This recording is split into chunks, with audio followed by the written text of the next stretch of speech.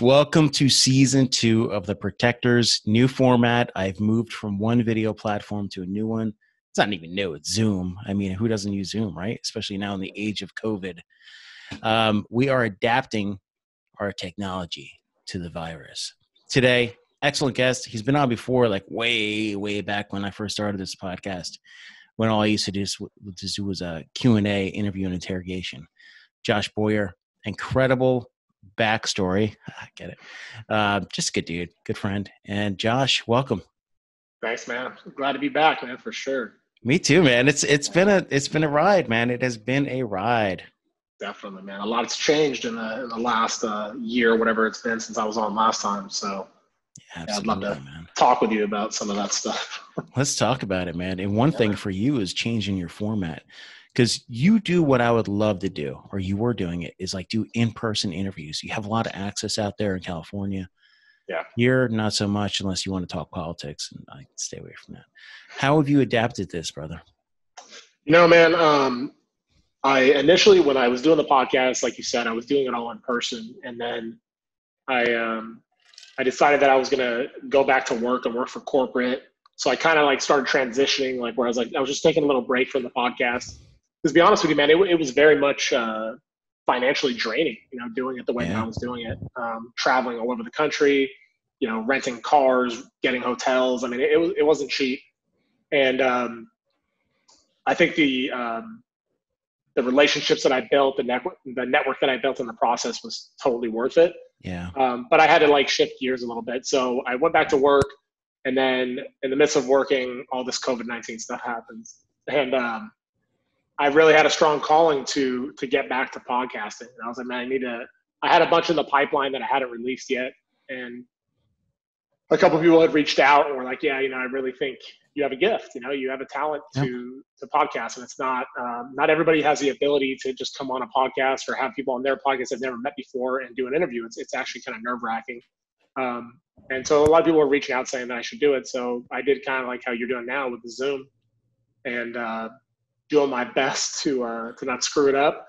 Haven't been ultra successful with that yet, but we can talk about that too.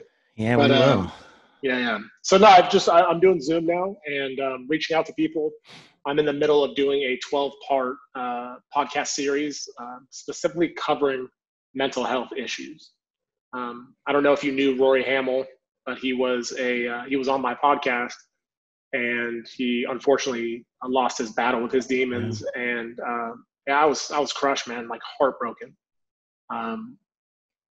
You get this connection, especially when you do the podcast in person. Mm-hmm. I mean, just doing a podcast alone, you connect with that person, so you're learning something about them. But then doing it in person, it's even more so, because you're feeling their emotion, you're feeling everything that's there. And I considered him a friend, and we reached out to each other multiple times after the podcast, stayed in touch. And he lost that battle. So, I had a strong calling to do something in terms of mental health. And so I'm doing a 12-part podcast series specifically covering that. And it's all, a couple of them will be in person, but most of them will be remote like this one. That's the concept of your podcast, which is a lot different than mine. Mine, I could jump all over topics, but you really are tapping into like this internal beast that some of us have. Yeah. And it is a calling, man. It's not like what people are thinking. Oh, it's like, you have a calling to go do a mission trip to South America. But no, podcasting it's not what people think. So we're going to sit here and, hey, I'm just going to go ramble for 30 minutes and people are going to want to listen and get something out of it. But when you start talking mental health and you start telling a story just like that, where you're meeting someone, you do become connected to your guests. Definitely. Yeah. I think a lot of it is because we're sharing things that most people, when they come on the podcast, I've heard this multiple times with people on my podcast, that they're sharing things with me that they've never shared ever in their entire life. Yep. And they're like, I don't know what it is about you or your show or whatever, but they feel comfortable sharing some of their deepest things with me. And I'm honored by that. And I think it's necessary work, because the more people that share, the more freedom it gives other people to come out of their shells and share their story. Because a lot of people are captive by they're held captive by their own stories and their own demons and their own grief. And the more that you get that stuff out, just the better you can process it, the better you feel. And then you can also find a sense of community, because there's a lot of people that are struggling with the same things that you are. And when you have that sense of community around you, it's very, very healing for sure. It's healing for us too. I always tell everybody as a podcast host, one of the biggest reasons I got into it was selfish. I wanted to talk to other people. I wanted to share. I wanted to hear their stories. And every time I talk to someone, I get something out of it. But it does get dark and deep sometimes, especially when we get into mental health, which we have to. You can't deny that we're all going through something right now. Yep. How's your family been taking this whole, sequestered, quarantine, everything else? When it first started, I was I was very nervous. I didn't know kind of what was happening. It all like happened like pretty suddenly. And I was crippled with anxiety at first, just because I was watching what was happening on the outside. It wasn't necessarily getting sick or getting the virus. It was more the reaction of humans, and what was happening with them. And, running out and buying toilet paper in the midst of a virus outbreak didn't do any favors for me in terms of like my faith in humanity. No. And so, yeah, I wanted to make sure I was prepared. It really highlighted for me the ways that I wasn't prepared. Should things get dire, should the supply chains break down, should there be a shortage of food, like what kind of things do I have in place to like really protect myself and my family? And so when it first kicked off, yeah, I'd say I was definitely anxious. And since it's gone on, I'm going to choose to live over living in fear, so I'm just going to keep doing what I'm doing. Yeah, I think a lot of us has hit that point where, okay, we got through the zombie apocalypse portion of it for now. You stock up on the 2, 3 weeks, 4 weeks worth of food. You got the water, got the ammo. But, you get to that point where you're just like, I got to live, man. I got to get out of this house. I got to go see things. I got to get back to nature. Yeah, man. Yeah, so that's what I'm trying to do. Just going and I took my kids yesterday, went up to the mountains and went in the river, hung out.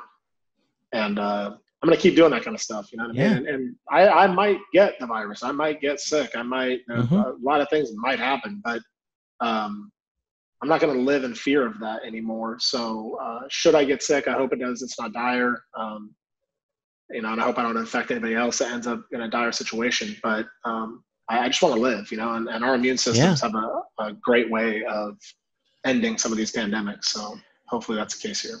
Well, your brain has to live too. You have to get out there and your brain needs some positive impulses, man. You need some sun, some vitamin D. You can't just sit in this house with this stuffiness going on all day long. Dude, I was trapped. I think that's what was killing my mental health for sure, was the fact that I was like, felt locked in the house, and just even outside of COVID-19 or whatever, like me as a person, like I have to be free. I have to be moving and shaking and going and doing things. I can't just stay still in one place for too long.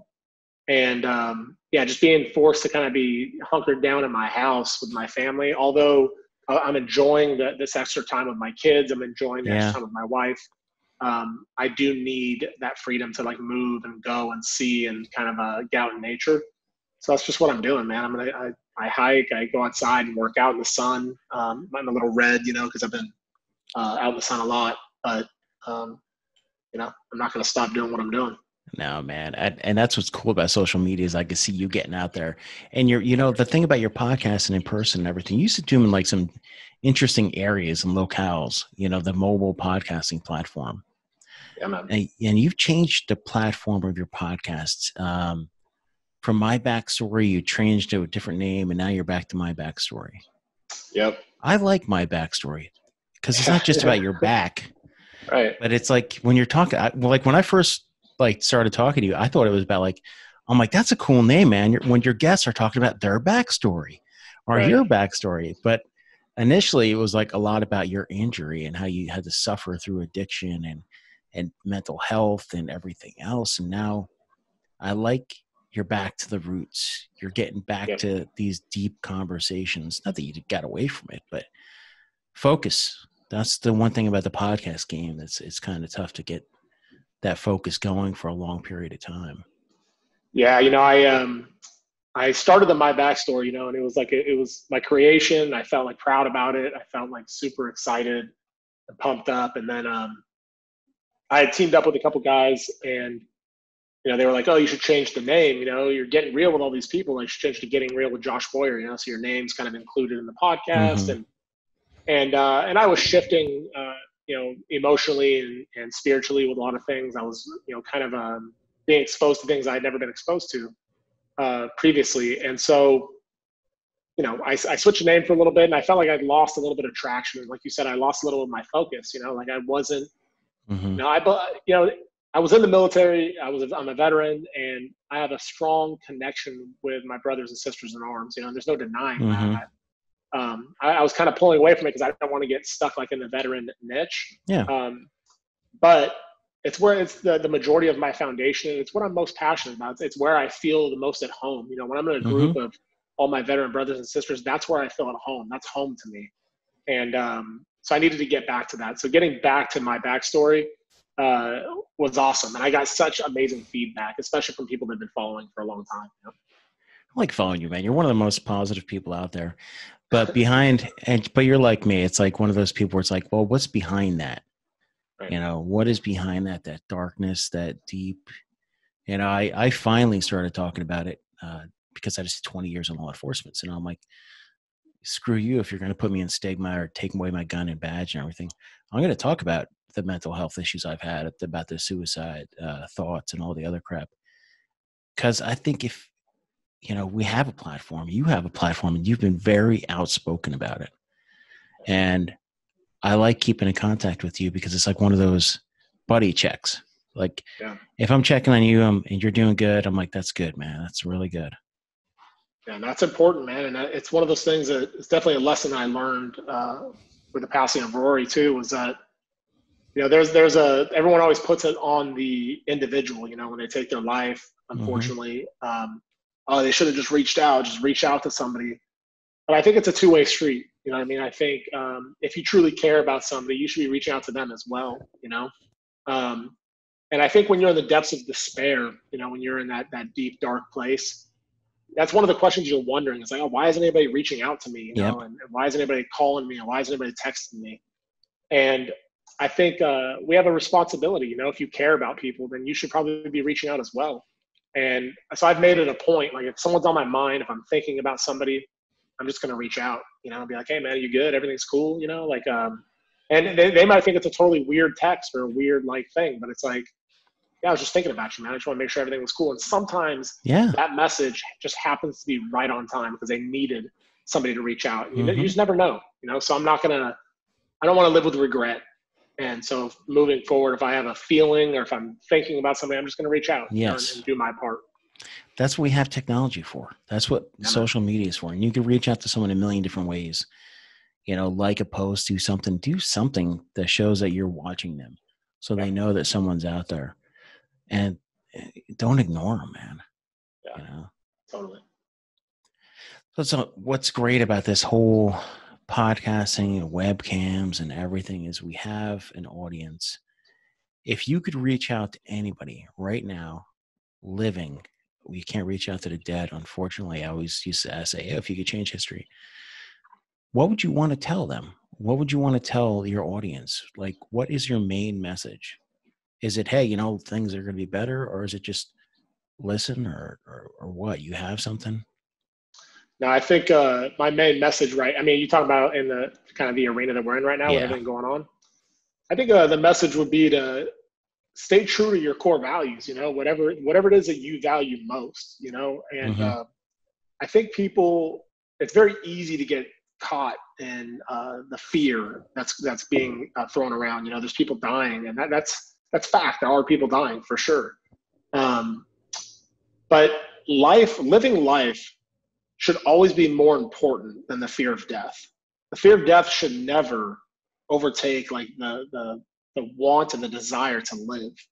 And so that's what I would like to share with my audience and with people. Is like, get out there and live, whatever that means for you. If living for you means you're hunkered down at home with your family because that's where you feel the most comfortable, then by all means do that. For me, that's not the case. So it's like I want to get out and do things. I want to get out in nature with my family. Mm-hmm. I want to have my family over here at my house and have barbecues and do the things that we used to do. Yeah. Like I said, there's a likelihood that one of us may get sick. It may happen. But I can't Yeah. live like where it's like, I'm going to wait for this vaccine, or I'm going to wait for the government to take care of me. It's like, I'm just going to do what I can to minimize my risk. I'm going to wash my hands. I'm going Yeah. to do my best not to touch my face. I'm not going to be wearing a mask when I go out, because at the end of the day, the masks are asking us to wear. Don't stop viruses. No, not at all. It's a joke, and I right. hate to say that, but it's and not. I don't. It's such a polarizing time right now, right? Like there's so Yeah. many people that are either on one side of the fence or the other, and it seems like most of the people in my camp are definitely of the same mindset, where it's like, listen, like I'm not gonna. I called it tyranny on my post yesterday, but maybe tyranny is a too much of a strong word. I don't know, but Mm-hmm. I do feel like it's an abuse of power. So like tell you I have to wear a mask, like to force all these small businesses, Yep. that are privately owned to close down. It's like that's their livelihood. I know. Like Lowe's, Walmart, Target, all these other places can stay open, but yet these small mom and pops have to Mm-hmm. close. How is that essential? So it really starts putting things in perspective for me, like where my loyalties need to lie, and I really, Yeah. I've been questioning That's a lot the of word things right lately. there.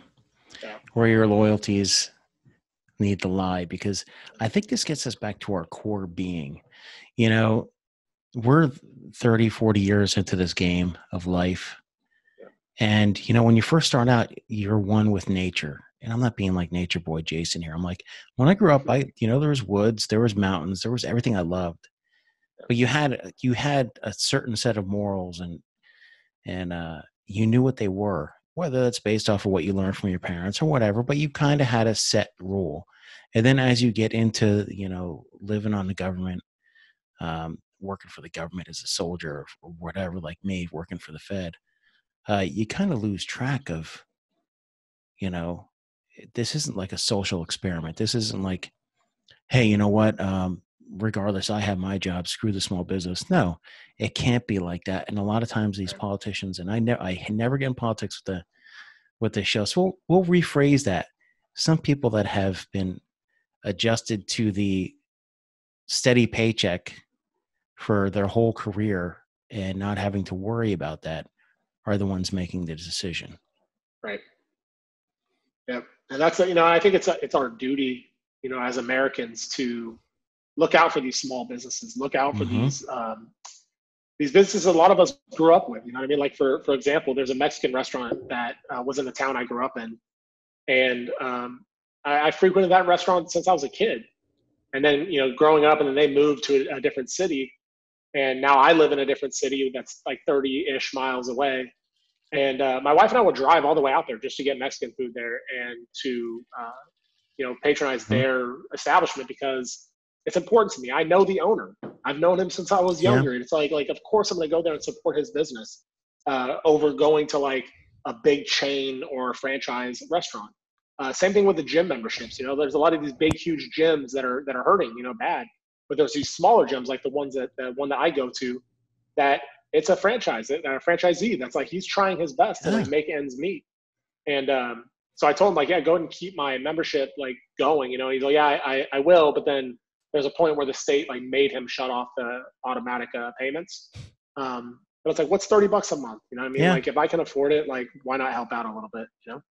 I've been paying range dues, even though I haven't been able to go to the range. And why not? Right. I love. That's something I enjoy. I want them to be available when this is over with. Same thing with the small businesses, man. I'm doing mail calls every day. I have a paycheck.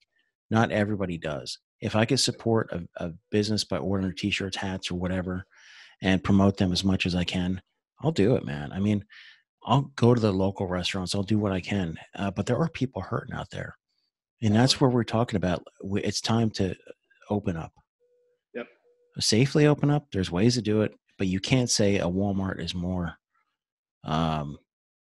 essential than mom and pops. You can't say Home Depot is essential as, an individually owned hardware store. You can't. Yeah, I can tell you, man, there was a hardware store where I grew up called McVeigh's Hardware. And man, when that thing closed down, I was so bummed out. And the reason it closed is because the Home Depot opened up in the same town, and it's like now they Mm-hmm. can't compete anymore. And it's sad because you see those kind of businesses being phased out. And it's my kind of like, I guess, mission, if you will, to do my part, my family and I to do our part to keep some of those businesses going, because it means something to me. And that's what this country was founded on, was hardworking Americans trying to live that American dream, Mm-hmm. We forget history. Oh, We totally, obviously, dude. I Yeah. used to think, because growing up in the 80s and then through the Cold War and everything, you think people would never forget like Vietnam. Right. But then we're in our own little Vietnam now. We just can't get out of this country. There's things like that just nobody wants to look back. They're so tunnel visioned that it's unbelievable, man. If you pick up a real book, like things people don't realize that there's things out there with pages and books and stuff. Now everything's on YouTube, Right. I think one of the things about podcasting, kind of a slight transition and to give us self-promotion here, but one thing about podcasting is you do bring stories that you don't find in books, you don't find in YouTube, you don't find slanted in a 2 to 3 minute soundbite on TV. Right. And I like telling stories and I like interviewing people. When you first started doing the podcast, was your goal to do an interview format where you talk to different people, or was it just like, I want to hear about like what it was like when you first started the podcast and the hiccups? So when I first started, it started off, I mean, I think the story a little bit, but I had 6 back surgeries and I wanted to. Your backstory. Get it? Right. So I wanted to do something where I could give back, and share like my story of triumphing over opiate addiction and recover from that 6 back surgery without the use of any pills and blah, blah, blah. So I was like, how can I share that story? So it started off as a kind of a narcissistic mission, like to share my story. And I was like, I'll call it my backstory. I was like, oh, how awesome would that be to hear the backstories of other people? Yeah. And I can blend it with my story as we go, maybe. And sometimes if it's relevant, but if not, I'll just give these people the platform to share their backstory. Because a lot of people have a backstory. And it's like, I think I'm fascinated by seeing where people are today and how they got there. Like, it's great to look at someone like, say, the president of the United States, say Donald Trump, like, but what's his backstory? Like, where did he grow up? What was his life like? What was this? And like, we can all make assumptions of people based on what we see in the media or what we see, what we think, or what our judgments are. But for me, it's really awesome to see people where they are today and then get that backstory of how they got there. And it's a good framework, actually. If you're looking towards somebody or you're trying to emulate somebody, it's a great framework to be like, well, let's reverse engineer this and figure it all out. And so the podcast kind of became like an encyclopedia for me, even like asking people what books they read, what their life was like, what things they regretted in their life, what lessons they've learned. So it's become like an encyclopedia. So that's how it all started. Some of the hiccups along the way, I think being a little too bashful. I wasn't trying to get like, I don't want sponsorships, I'm going to do this all on my own, and being too prideful where that's concerned. Because at the end of the day, we're all in the business to make money and provide for our families. Yeah. And I should have in the beginning been more geared toward keeping it authentic, but at the same time being a realist and knowing that in order to keep this podcast going and supported, I need to get sponsorships. I need to find a way to monetize it to make it be as powerful as I want it to be. And I think that's one of the biggest mistakes I had in the beginning. And now I have just a different mindset on all that. So. Yeah, you're going to have to school me in that off the line, because I just, I feel so guilty because I'm like, I'm like, yep. I don't know, man. Yeah. I don't want to become jaded, because like at the end of the day, it took a lot of work for me to fly to people. It took a lot of work for me to definitely. A lot of work and money to like fly to them, to set up the interviews, to get the hotels, the cars, and like, I know you are hustling a million hours a day. And I felt like there was a point where like I should have been asking for like sponsorships or trying to get sponsorships, because at the end of the day, I'm releasing all this content for free. So like all this hard work I'm putting into it, there was nothing really other than the positive feedback I was getting. There was no like monetary like return on that. And I'm not upset by that. I just feel like now where I stand, I understand, like, I don't have a real need at the moment to like monetize it because I'm not traveling. Yeah. But I'm gearing up toward that to like figure out the best way forward with it from a marketing standpoint. Because I do want to keep this thing going. I think that's where podcasts end up making it, is the ones that don't quit. Most of the time people will do a podcast and they just like, they get burnt out on it, or they're not making any money on it or whatever. And they just give it up, and I don't want to be that guy. So. You need there has to be some sort of get back in order to, cause I'm given, the editing, the scheduling, the everything kind of gets you after a while. You're just like, why am I doing this? Then you're like, yeah, I know why I'm doing it. But it's like sponsorship helps, because what it's like a commercial. You're doing a commercial for them. Yeah. Why not get paid for it? If it's going to support, like me, I really want to get Vimeo Live, and it's $75 a month. So now I moved my platform to Amazon. I'm like in a beta version. I think I showed you that, didn't I? Where I'm doing Amazon Fire and Roku and putting show on there. And yeah, man, it's awesome. But my service, I use Vimeo to get it into there. But if I get Vimeo, then I can start doing like live cast to, multiple audiences and all this. But it's $75, but I'm like, I'm not going to put another $75 a month into something. Right. It's a lot of money, dude. I mean, like for me, like I don't edit my own podcast, like I didn't want to, someone taught me along the way, like do the things you're good at. Don't try and like tackle too much, and a lot of times your content, or a lot of times your product is going to suffer as a result if you're trying to do it all. And you got to know what your strengths and weaknesses are. And for me, like technology is definitely not one of my strengths. And I could spend time learning it and say like, hey, I'm going to learn it. I'm going to figure this all out, blah, blah, but it's really not where I want to put my energy. My energy where I want it to be is on networking, on sharing stories, on interviewing people, on learning how to be a better speaker, on learning how to be a better orator, and like be able to like be more of an influence, So I've put my editing off to somebody else that does all my editing for me. But there's a cost associated with it. So you have to really weigh those options. Like, okay, if I put my time into learning how to do this myself, how much time is it going to take me? How much is it going to cost?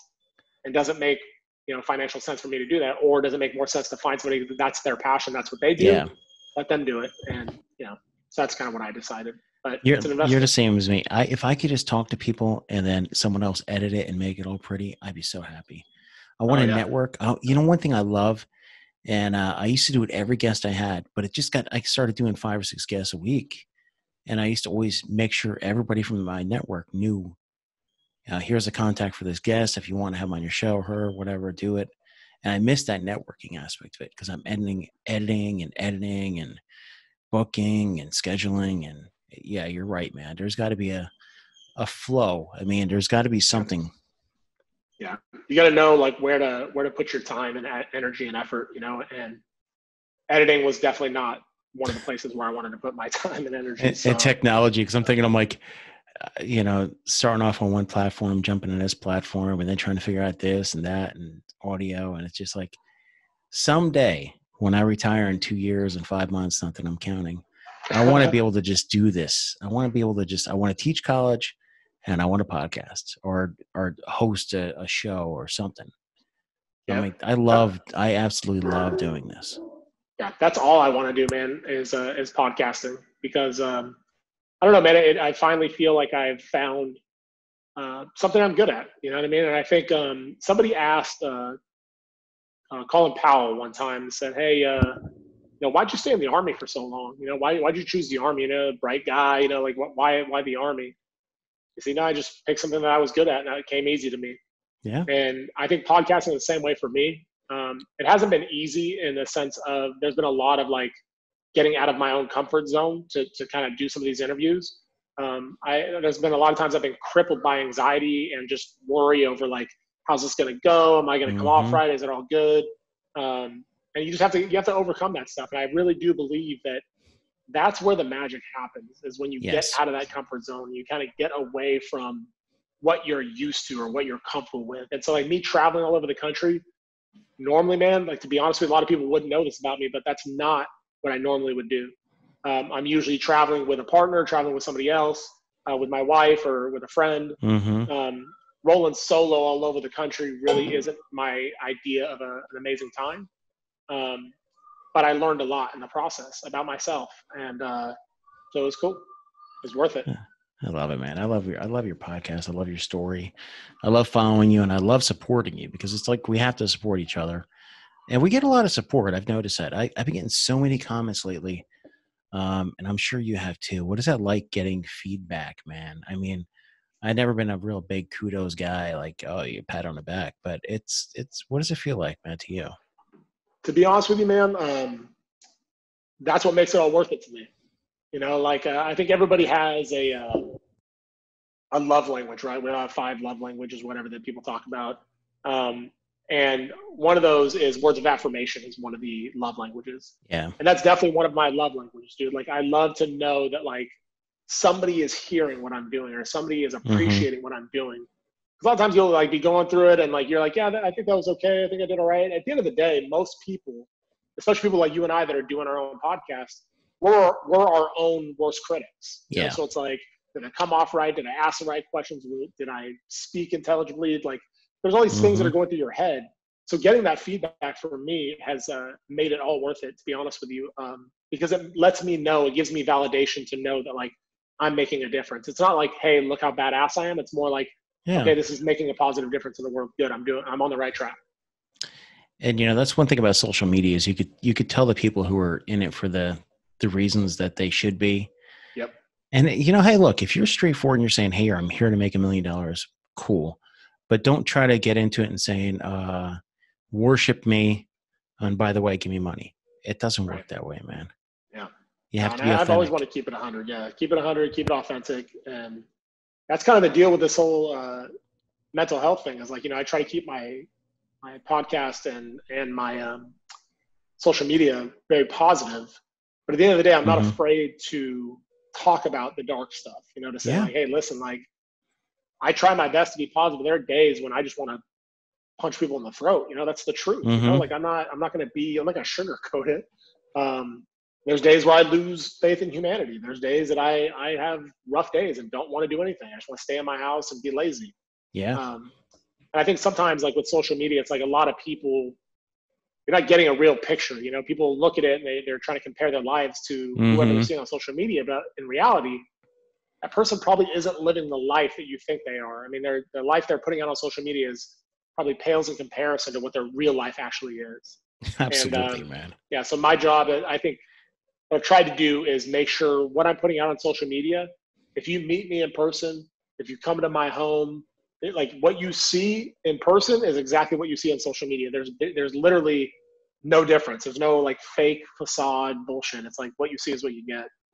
So you have to, if you ever, I don't care, China, I'm sorry, you can have it. TikTok, but there's a TikTok called Influencers in the Wild, and it's people videoing other people taking all these like pretty pictures of themselves and stuff like that. And I'm like, if you're not enjoying the moment, that's why I stopped taking like tons of pictures when I'm out with the family and stuff like that, when I'm out doing anything. I dedicate literally like 5 minutes of social media for taking a snap here and there. But it used to be like, okay, well, here's a picture of a nice drink. Here's a picture of me out in the wild. Here's this. If you're not authentic, it's bullshit. Yep, totally. That's totally bullshit. I've actually been considering going back to the basics and getting a flip phone. Old school, like flip phone, text and call only. I mean, I'm on my laptop. I have a laptop to do all of my social media and podcasting stuff. And I have a camera, you know, so it's like I can take pictures when it's warranted. But having such like, you know, access to this thing 24/7, you know, it's like it almost takes you out of moments. You know, you're in a beautiful moment. It's like, oh, let me capture this real quick. No. And it's at your fingertips, so you're capturing it. And it's like, why did I just do that? Like, it's not really the moment is what's important.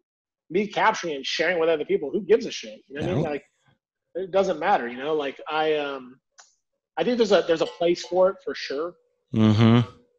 But I don't know. I just really have been spending a lot of time the last couple of weeks considering like getting myself back to the basics of life, and spending, because I Yeah. find I'm as guilty as a lot of people. I'll be on my phone way too much, and I could be spending that time with my kids or doing stuff with them. And so I want to get back to that, and just be like, I'll get a Thomas guide if I need one, You know what? I bought two of them. When this all Nice. happened, I was like, so when it first started happening, I ordered one packet of N95s. And this is way before anybody started buying N95s. Right. And Amazon ended up sending me 4 boxes by accident. I ended up donating them out to we kept the box for us, but we ended up donating to the volunteers out here, the volunteer fire department. But the first thing I bought was 2 Thomas guides, one for each car. Yep. Because I'm like, once GPS goes out, I want to know how to get from point A to point B like I used to. Yeah, it's totally, it's a skill that a lot of us have lost, man. Knowing how to navigate, use a map and like whatever. And it's like, I remember those days. I mean, it wasn't that long ago. In 2003, 2004, it's like I was driving, I was a driver and I was driving people all over the place. And I used the Thomas guide to get everywhere. And I never got lost. And if I did, I wasn't way off usually. It was like I just had to took a wrong turn or whatever and just kind of figure it out. I used to work dope back in the early 2000s in San Diego. And whenever we had to go to LA, it's like, we didn't have GPSs like real good ones back then. Whipping out the Thomas guide, trying to figure out where the hell I am. Trying to figure out how to get out of there. Yeah, man. Thomas so I looked for one. They have one. They had one on Amazon. It's pretty expensive because I don't think they're updating them anymore. I think all of them are digital now. So the ones you buy are going to be, they'll be the latest, that they have. But that's the thing with the GPS that it made, Thomas guides kind of obsolete, is that people are building and all these things constantly, and then you just update your software to kind of, get the new streets. But whatever, you get a Thomas guide every couple of years, you're fine. We need to do a podcast one day and living off the grid. Do a little round table. Man, that sounds like heaven to me. I'm trying my best to talk my wife into getting out of California. I don't think it's going to happen anytime. Definitely not anytime soon. But I'm really itching to get a nice plot of land, where I have like my own animals, I have my own stuff, where I'm sustainable. Where it's like, I go to the store for certain things or whatever, but if things were to get really bad, like I don't absolutely have to go to the store. I have enough stuff here to sustain me for quite a while. And I'm not talking about being like some crazy prepper. No. But I don't know. It's like where I'm sitting right now, I'm in my living room, and I can see my neighbor's house. If I open the blinds over there, I can see the neighbors on the other side. And it's like I can spit on their house. That's how close they are. One of my favorite new shows was that we bought a farm. And it was like little farms. You're going to do like a little bit here and there, but you're not going to be not these huge farms. I want a couple cows. I want sheep. I want chicken. Yeah, man. Some veggies. I want to be able to go out and I want to go out my back porch. I want 300 yards behind me. Well, not 300. Well, 300 meters. We'll go same thing. You know what I mean? And I want to just be able to shoot. I want to be able to just shoot off my back deck, man. Totally. How hard? That's not much to ask. Yeah. And I think there's something to be said for those kind of people. Like if you live in an area that supports that, like if I were to go to Texas where I want to go, I've already lived there. I lived there for 4 years. And it's like, me too, brother. The people there, nice, dude. I was in Austin, so or a little south of Austin. And Austin's a little funky now. It's kind of like they call it California East now. But if you, I would go up by Fort Worth, and I got some friends up there, and it's just I don't know. The people there are just salt of the earth, man. They look after one another. You see someone broken down on the side of the road, I know. You stop, you help them, you offer some help. You see someone working on their house, probably going to stop and say, hey, man, you need help, mister? It's like people there are just kinder to one another. And I'm not making that up. It's not like some, magical thinking kind of thing. Like, oh, I'm turning this into some fairy tale or whatever. But it's not, I've seen it, I've witnessed it, and it's really true. The people there are 100% different than the people that are here in California. 100%. I concur, brother. Not to say they don't exist here in California. It's just not the norm. You see people broken down. It's like you keep going. It's like I got shit to do. I'm on my way. Man, Texas is where it's at. I'm debating Texas or Florida, and I like Texas more just because I don't know. You're God's right. country, It's man. just, it is, man. Yeah, and there's Anchorage. with Florida. I don't know if I could get down with hurricanes. I know they have That's the tornadoes in thing too, Texas, man. but that's I definitely, because my wife wants to be near the water. So I want to be by the beach. It's like, Yeah, but well, if you live, you are 3 hours away. You got Corpus Christi Bay. there you go. Little Robert Earl Keane, if Right. you know who that is. You'll have to Google it when you're done here. Robert, what? Robert Earl Keane. He's a singer out of Texas. Just incredible, man. Good Sounds folky super familiar. countryish. Yeah, I'll have It's to really check it good, out man. for Well, sure. brother, I am off to another podcast, but I really appreciate you coming on, Absolutely, man. man. When I'm done with this 12-part podcast series, I'd love to have you on. I know we've Yeah, talked about it, absolutely, and I just man. haven't made it happen yet. So I'd love to have you on my podcast. Yeah, Um, anytime, man. yeah, whenever you're down for it, it'll be Mm-hmm. And when you're done unfortunately with the the end 12 result. part, tell me. I'll bring it back on and we'll promote it out as well. All right, cool, man. Cool, man. Well, thank you so much, brother. I appreciate you, man, and thanks again. Thanks.